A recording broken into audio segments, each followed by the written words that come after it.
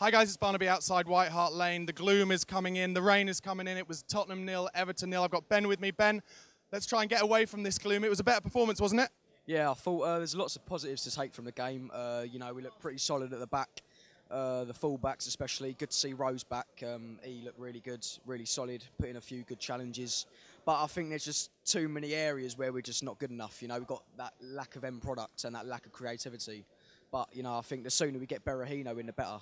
Okay, so you think Berahino might be the answer. Is it possible that, because Eriksen's been out the last 2 games, we haven't really unlocked the door that easily. With him in and a bit of pace around him, it could be the answer potentially.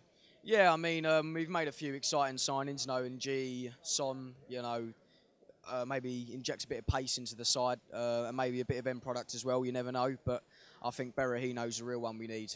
Okay, and I thought it was interesting today that Dele Alli and Alex Pritchard came on before Lamela was even thought about. Do you think that's the end?